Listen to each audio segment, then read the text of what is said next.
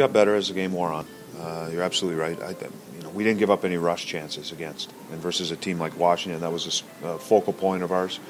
They're a team that likes to skate and make plays off the rush. And again, the way that we look at chances, we didn't have any chances against off the rush. So doing that, I think, gave us a better chance to win the game. And I think we managed the puck well. Our forwards did a good job tracking and hunting down pucks. Power play, I know there's been a lot of work, a lot of effort put into it here, and now kind of reaping the benefits. You've got to be pleased.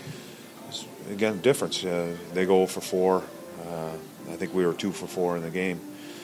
And ends up being, again, a big difference maker. So we stressed our penalty kill, and our penalty killers did a very good job. But our power play, again, when we had the opportunities like we need them to, they end up scoring a couple big goals for us.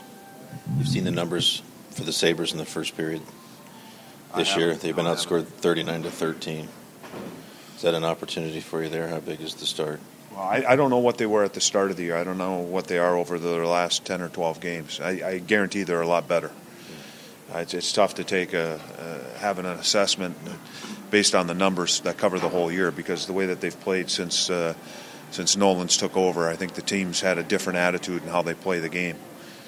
So, early on that was a struggle of theirs, but I think right now they're much better.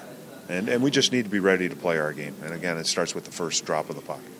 Are you trying, has there been effort this morning to convince the players that this Sabres team is maybe more dangerous now than their record is? It sounds like that's a concern of yours. Well, I mentioned it to the guys last night. I just talked about being ready for this game. Yeah. You come off big emotional games. And again, I'm looking at last night because we were talking about how big the game was. Right. And sometimes it's gauged by when you look at the standings, where they are, where the opponent is, and where you are. And we can't fall into that trap. We were there, last season. We were a team that was at the bottom of the standings, and I think we did sneak up on a few teams. And the way that they're working right now, if that's our attitude and our mentality coming in, that we think that this is going to be easier, we're mistaken. And again, we'll be at the end of the game sitting in our stalls, we'll be on the plane riding home trying to figure out what happened. And it's going to start with our attitude and our mentality going into this game.